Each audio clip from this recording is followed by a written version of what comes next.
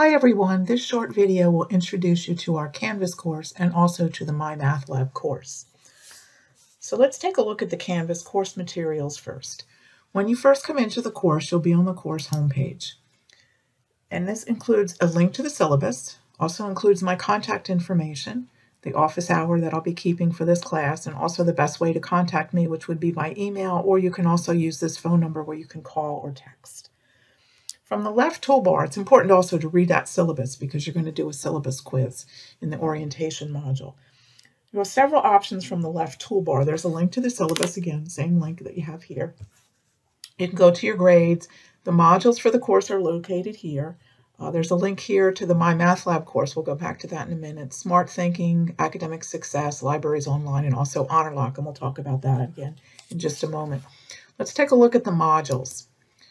So this course includes 5 topics, and there are several unit modules here. We're going to take a look first at the orientation module, which has important information to help you get started in the class.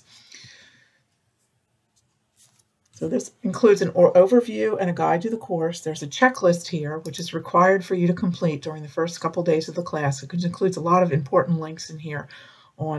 You're looking at the video here for this orientation or welcome to the course. There's also information on here in registering in the My Math Lab course, information on here about Honor Lock that we use in this course, and so forth. And there's a link to your syllabus quiz, and then also you can go right over to the first module that we work on in the course. So it's real important for you to go through all the parts of this particular module. This module also includes your first discussion topic, which is introduce yourself. Also includes a page of Meet Your Instructor, which shows information about me, and a short video that introduces you to me. So this is very important. Each of the courses, each unit includes a proctored exam, which is going to be taken using Honor Lock. And in order to get you started, I'm requiring you to take an Honor Lock sample test, which is located in the My Math Lab course. We're going to go there in a minute.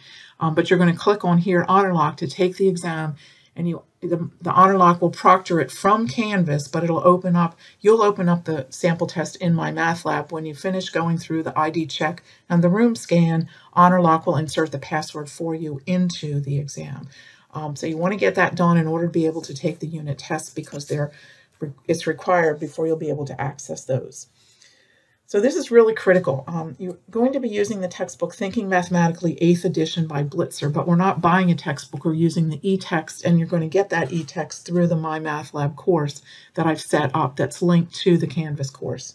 So in order to register in that course, and hopefully you've purchased your access code from the bookstore, you're going to click on My Lab and Mastering right here. And then you're going to click on this little yellow bar here, which will open up the registration process. And I just want to point out on this page here, if you ever have any issues, you need to get help or support from Pearson, you can click here. If you forget your username or password, you can click there. We're going to click on this option here. And if you've never used Pearson before, the first thing they're going to ask you to do is agree to this user agreement. And it's really long. You're going to have to scroll all the way down. If you've used Pearson before, this may not come up. But if you haven't, you're going to have to accept it.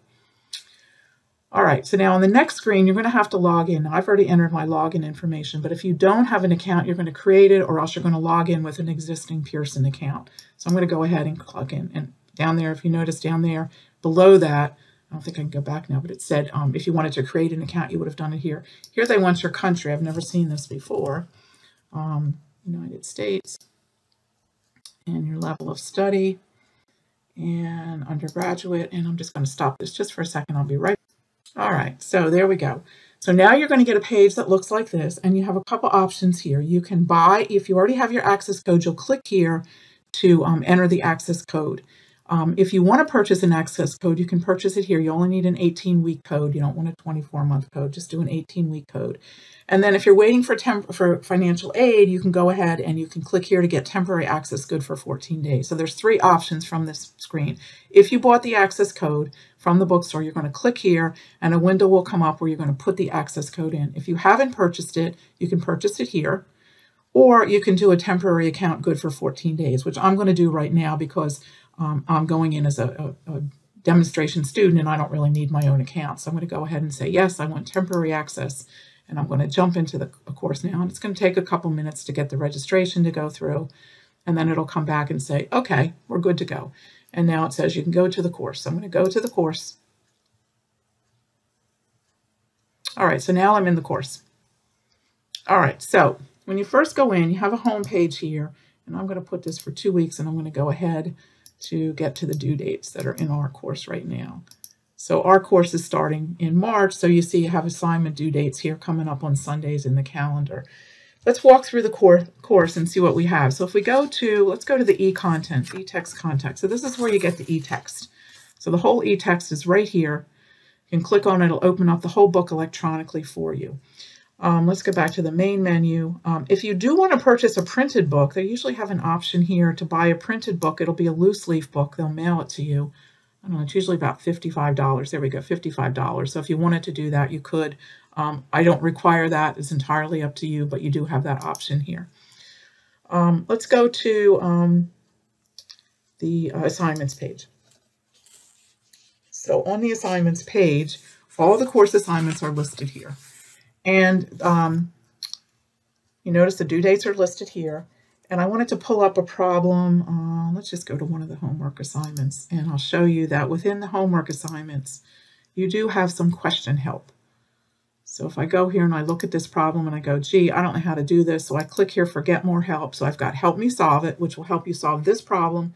When you're finished, it'll regenerate the problem and you'll have a different problem to work. If you do View an Example, it'll do a similar example, but when you're finished, you'll go back to the original problem. You can also go to a video. Some of them have a video link to them. You can go to the section of the textbook where this is located, or you can send me an email that explains your question. It'll bring this question to me, and you explain to me what you're having trouble with, and I will answer you in our course email system. All right, so let me shut that down here. I also wanted to point out on this assignments page, I did link to make the navigation a little bit easier for you for each section, the section of the textbook that we're covering, and then there's also, the textbook provides a video for each learning outcome. So if you like to watch videos, these are all linked here. They're very short, but they might be helpful for you. They're not graded, but they're just there in case you'd like to look at them. Okay, so let's just finish up talking about the honor log. So let's go back again, and let me go back to the assignments page first, point something out to you. Let's take a look at just tests. Oh. So each test, go look here. So you have to do a couple things here. You have to complete the homework in the section, and you also have to submit this honor log sample test.